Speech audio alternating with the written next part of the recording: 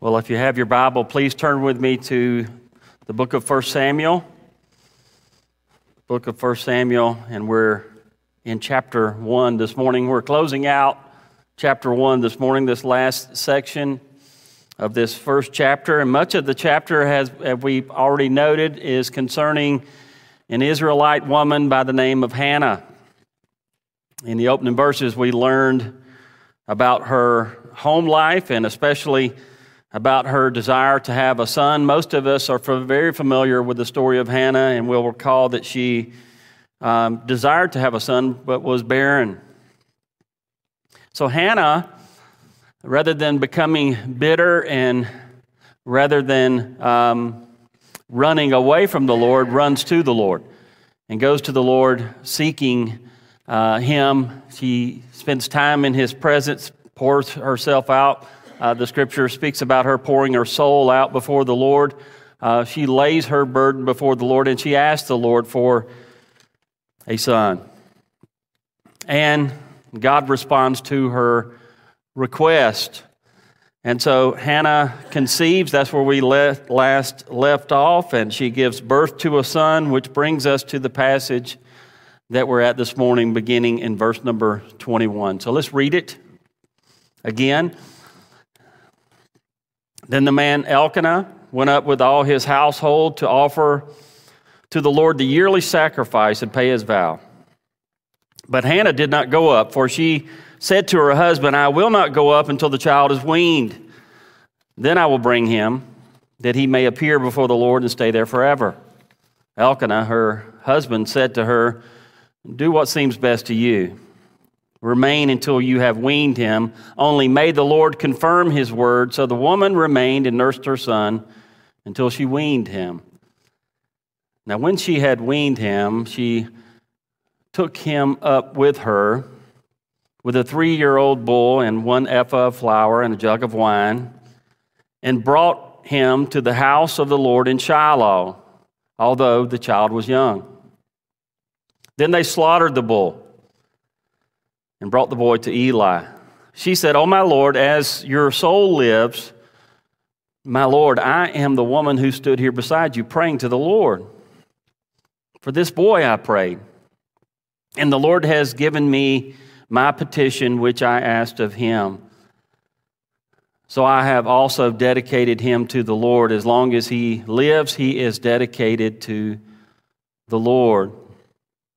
And he worshiped the Lord there. And this is the word of our Lord. Let's pray together. Our Father in heaven, we are thankful for your word. And we are thankful for this account that reminds us that you hear the pleas of your people, that you are very much aware, and it pleases you when we pray to you. And I pray, Lord, that we would pray in faith, and that even as we observe the prayer of Hannah, that we would be faithful to fulfill whatever we promise or whatever we vow to the Lord. This we ask in Jesus' name, amen. So that's where I want to go this morning. I want us to look at this passage, and I want to talk about Hannah and her offering to the Lord, her vow being fulfilled. And as we look at this, I just want to walk through this passage and look at how she has fulfilled the vow that she has made. You know, as I was thinking about this, I don't know if you go there. It certainly happens to own vows to the Lord like this. I start thinking about my own life and my own vows to the Lord. And I'm a little reluctant to tell you about some of those vows that I've made over the years, but I think we've all been there where we have made promises to the Lord that, Lord, if you will do this, I will do that. And in fact, I'll just share one. I won't give you all the details of it, but I'll just share a little bit of one. When I was in high school, I was lost. When I was in high school, and I found myself in a situation that I should not have been. And I was, to give you a little background, just a couple of weeks before this event, I had totaled out my vehicle. And so I flipped the car over. Some of you heard me tell that story on a Wednesday night. It was going almost 90 miles an hour, went over a drop-off. The car flew through the air, 89 feet, flipped. I mean, it's by the grace of God that I'm here. And so I survived that. And my dad was a little reluctant to allow me to take his car out after that. You could understand why. And I found myself on a dirt road, and I had actually pulled off to the side of the road, and I almost, two wheels went off the road. And I'm thinking, in 2 weeks, I'm going to be totaled 2 cars. I hadn't thought about this story until this week.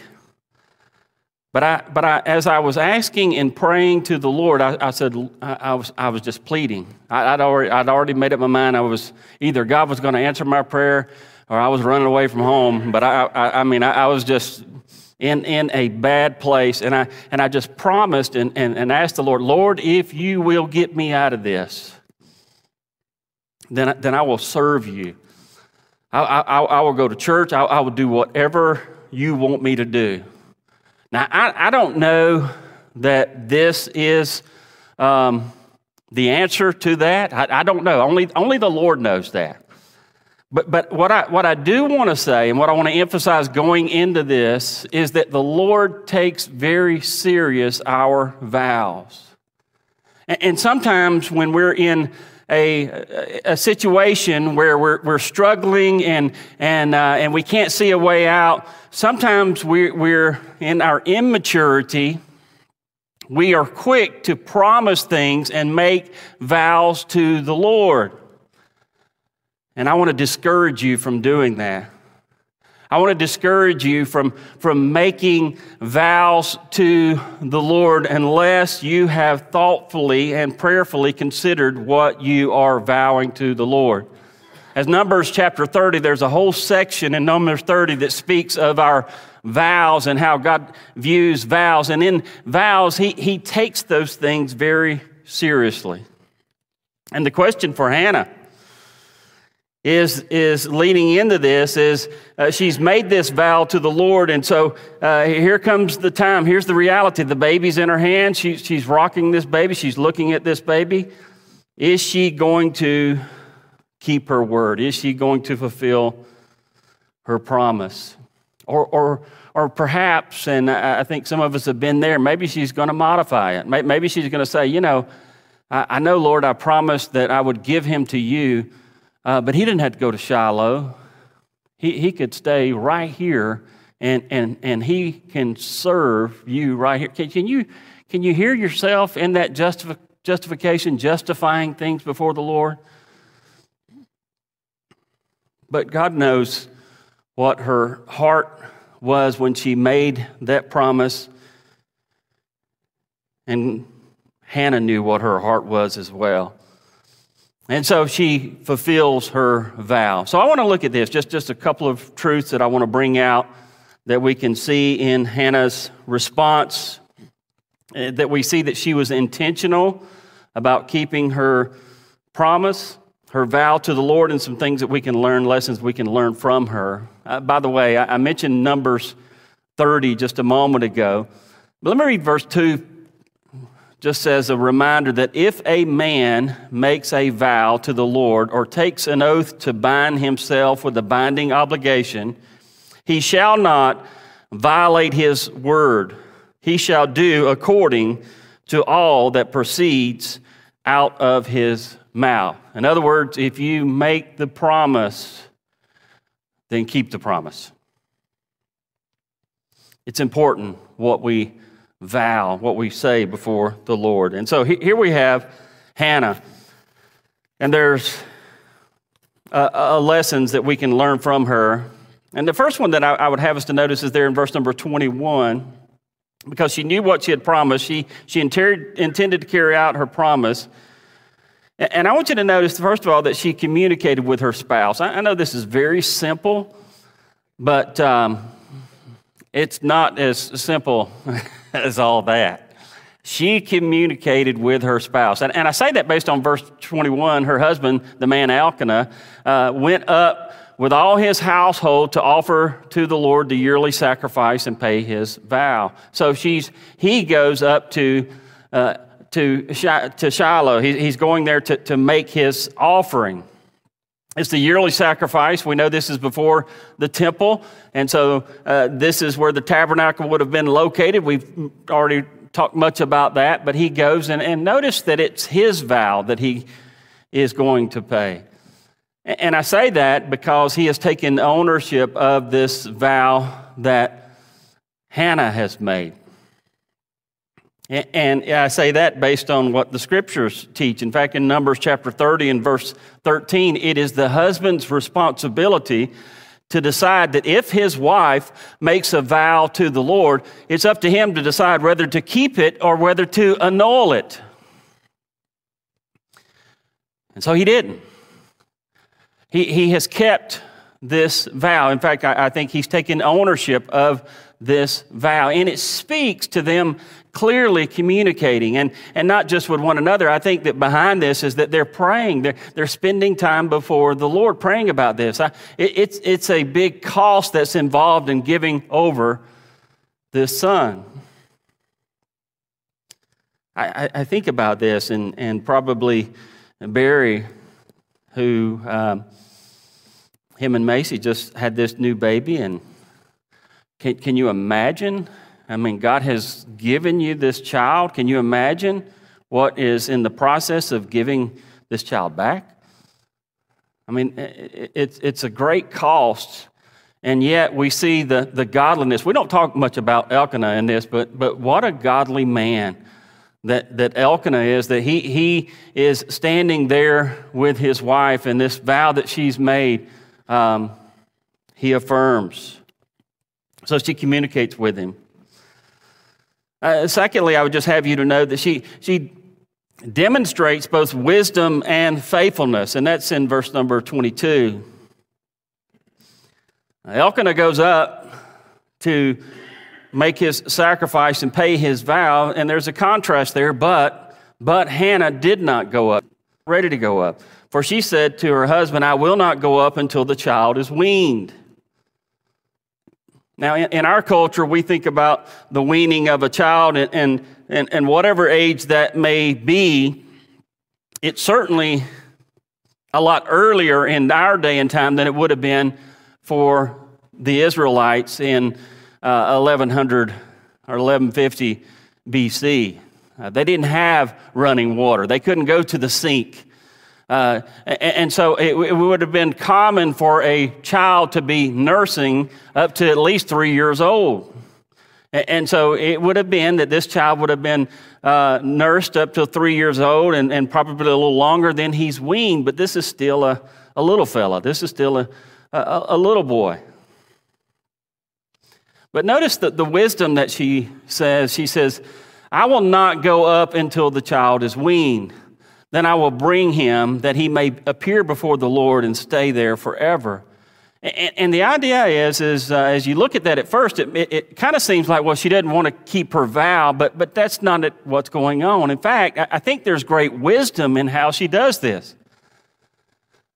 She's probably thinking that if I go up there one time and do not give him to the Lord because he's not yet weaned, it's just going to make it that much more difficult the next time that she goes. I don't know all the rationale, but I think there's wisdom in saying that I'm not going to go up there until it's time.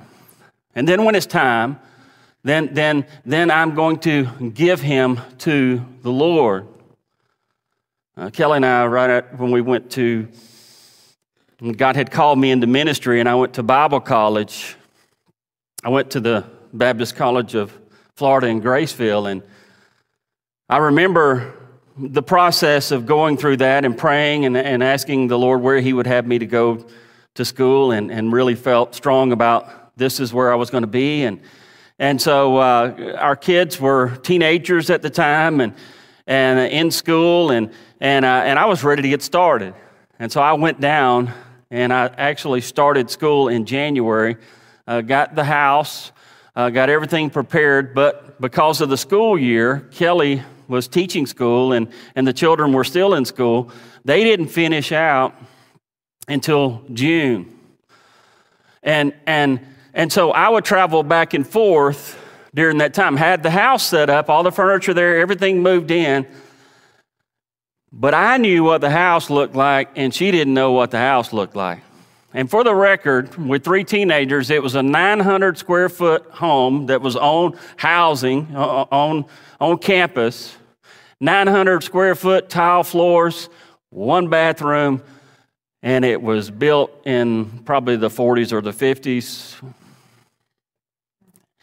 And my idea was, I'm not going to let her come down here and see this house until they come down here to live, because I was afraid if she came down on a weekend, she might not ever come back. And so that was the wisdom that I had, that when she leaves, she leaves. And this is the wisdom that Hannah has, is that when she brings this child to the Lord and dedicates him to the Lord, that she's going to leave this for 3.5, 4-year-old, whatever he may have been, that she's going to leave him. She's dedicating him to the Lord. Great wisdom in this. There's faith in what she does. In fact, we see in verse number 23 that Elkanah, her husband, said to her, "Do what seems best to you. Confirm his word. Remain until you have weaned him. Only may the Lord confirm his word." There's some speculation about what does this mean when he says only the Lord confirm his word.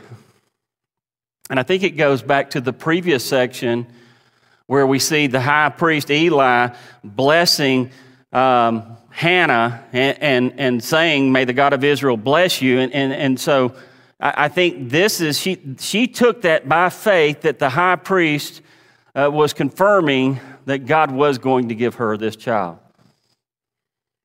And I think that's what Elkanah is meaning here. May the Lord confirm his word.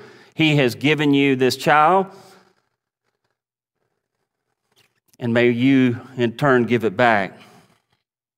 So the woman remained and nursed her son until she weaned him.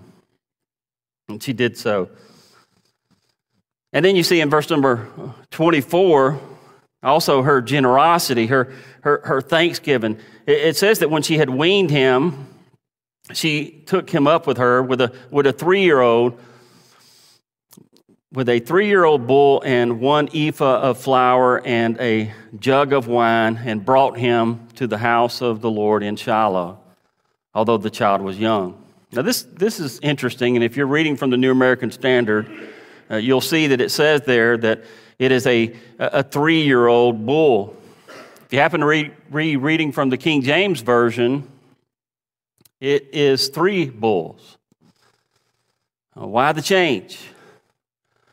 And the change is that some have thought that it was just too staggering to be 3 bulls. In fact, they really point to verse number 25, that then they slaughtered the bull and brought the boy to Eli. That bull is in the singular, and so it had to be 1 bull that was a 3-year-old. But the original, the older text actually makes it say 3 bulls. And I really think that that's what it was, that it was 3 bulls. And I say that because there's a disproportionate offering that she makes. If you were reading the offering, and they're listed on what they're supposed to bring in Leviticus, but it would appear that what she brings, this 1 ephah of flour and a jug of wine, is to be more than would have been accompanying 1 bull. In other words, it seems to be that these are 3 offerings. Why labor so much over this point? Do you understand what is going on with Hannah? Hannah not only is not saying to the Lord, "Well, I'm going to renege on what I had vowed to you and promised to you, and we're just going to keep Samuel here at home." She's not only giving him to the Lord, but she comes with a generous offering.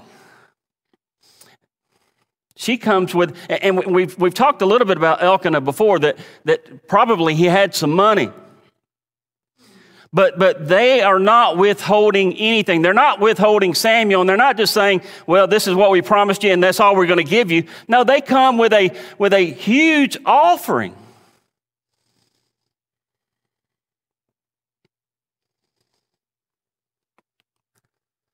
And then she points out to Eli. She reminds him of who she is. Look at verse 26. She said, "Oh, my Lord, as your soul lives, my Lord, I am the woman who stood here beside you praying to the Lord." She reminds Eli that she was the one that had came and prayed. And in verse 27, the language that is in verse 27 is almost identical to what she had prayed earlier. She says, "For this boy I prayed, and the Lord has given me my petition which I asked of him." So she uses pretty much the same words that were used previously in the previous section to say that this I believe, by faith, I believe that God has answered my prayer. I was barren, but God has given me this child. And she's fulfilling her vow.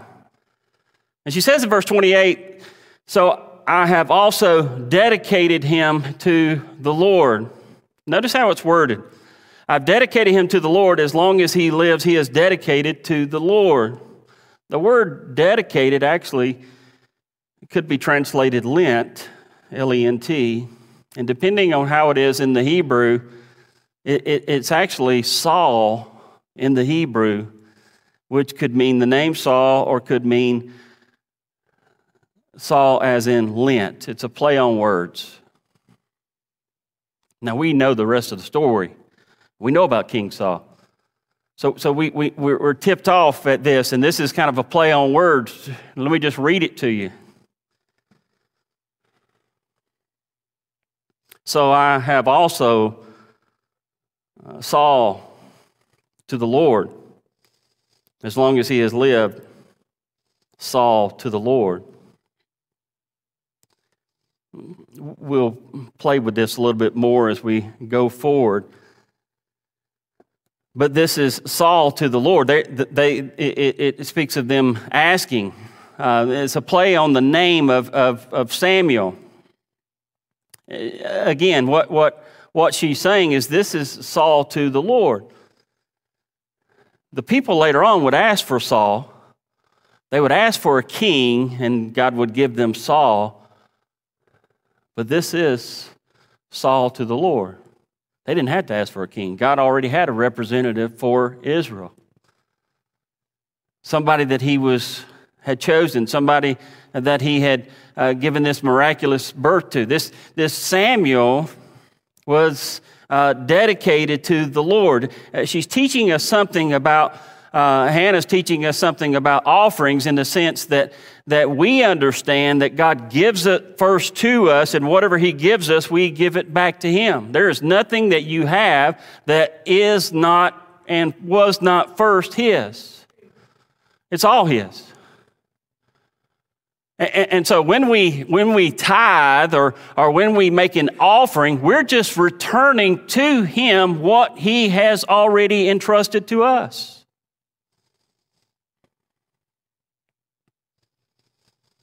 There's something else going on here, and it's really interesting to note, and you can see it behind the scene there, and that is this: that Hannah is making this, she's fulfilling her vows to the Lord, but the underlying story that's going on here is that this is Samuel's adoption. What is taking place is Samuel is now becoming Eli's adopted son. And don't miss this. In fact, I can't wait to tell you about it. I mean, I just can't wait to tell you about it because some of you Some of you are already gone, but some of the rest of you who are with me right now, I'm telling you, this is worth being here this morning for. It's the adoption that's taking place. If you've read ahead and you've kind of read the story, you know, in fact, we see him in the next chapter, you see that Eli, the high priest, you see his two wicked sons. Now, I want to go back to a point that I made the first week that I was preaching this about Hannah's brokenness and her barrenness. And part of that barrenness is that she wanted to be a part of the seed of promise. God had promised to bless the nations through Abraham, and so she wants to be a part of that. And to not have children means that you're excluded from that. You're not a part of that. And yet, what we see here that Eli has two wicked sons, and God has an adopted son for Eli that he's going to plug in. Not his biological sons, but his adopted son. Some of you are already there with me. And as you play out the story, the same thing happens again. You see later on that Samuel and his sons, that Israel's troubled about Samuel's sons, and so the seed's not gonna come that way, and so they're upset. And so they start asking for a king. And so God brings in Saul. Not going through that biological process, it brings in a Saul. And then you know that Saul has his troubles as well. In fact, as you continue out, you see that Saul ends up, and God's plan is not to go through Saul's sons. It wasn't to go through Eli's sons. It wasn't to go through Samuel's sons. And it's not to go through Saul's sons. In fact, he brings in a son-in-law, David, and he brings the Davidic kingdom through David.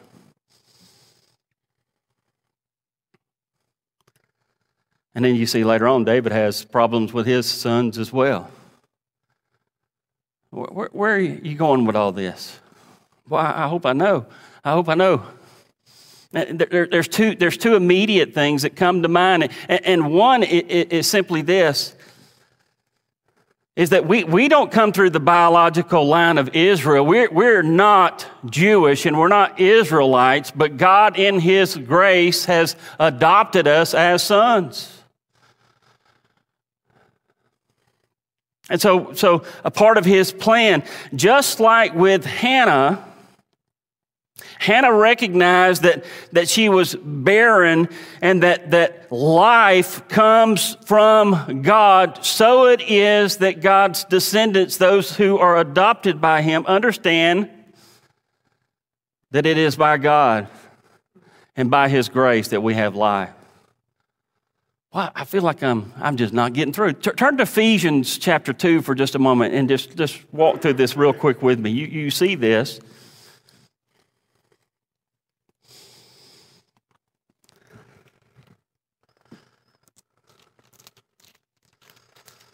Ephesians chapter 2, very familiar passage.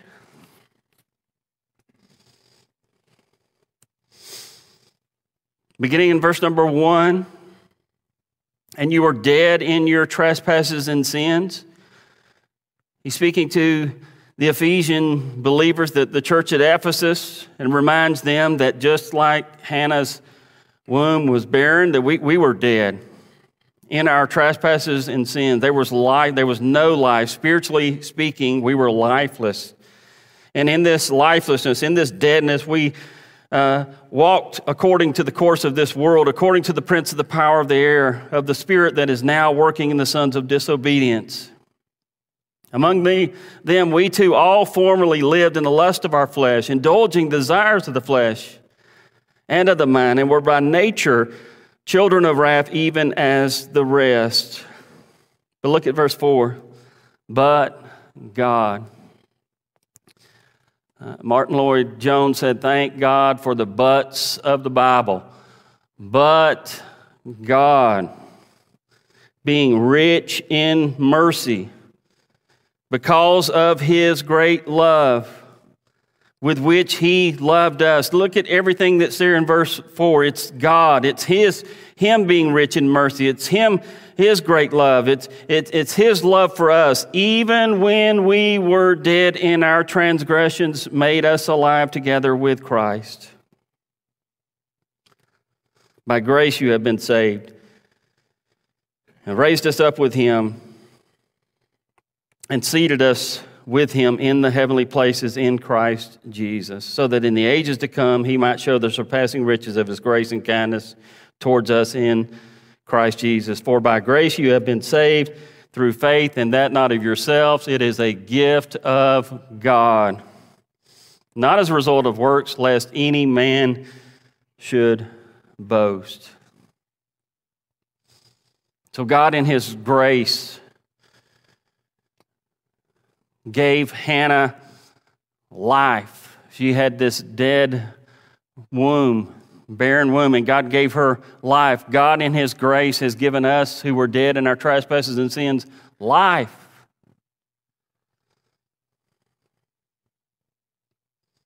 And we're to give back what he's given us. We're alive, and Romans 12 says that we're to be a living sacrifice unto the Lord. How much does God want from us? Everything. Everything. Not to withhold anything. And so going back to what I see taking place in this line of sons and the seed of promise, that just as with us, it is spiritual life. That we are born not of flesh, but of the Spirit, so it is that this seed of promise would be one not born in a normal way, but would be born by the Holy Spirit coming upon Mary.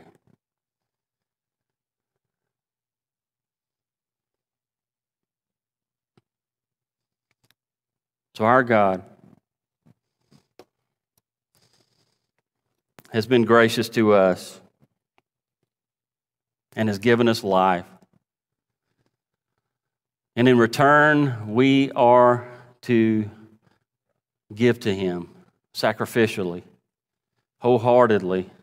And when we make promises and when we make vows, we should honor them, because we will give an account for every word that we say. Have you ever thought about that?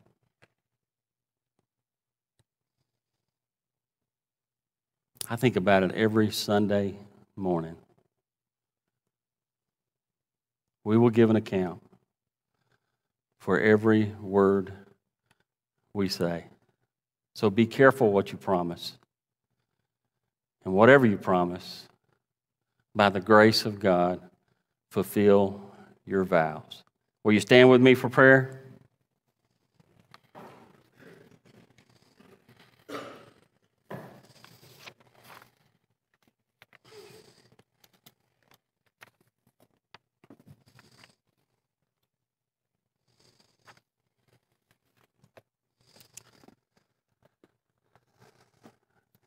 As I'm praying, I'm going to ask our deacons and wives to come forward. If there's a matter that we can pray with you about.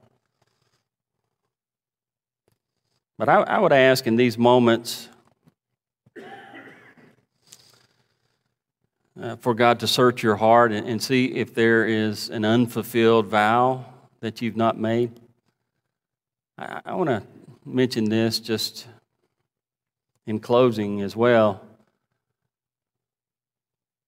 Have you, men and women who are married, have you taken the time to go back and look at the vows that you have promised to one another? Have you done that? It's been my experience that some people are not even aware of what they have vowed, but yet God is.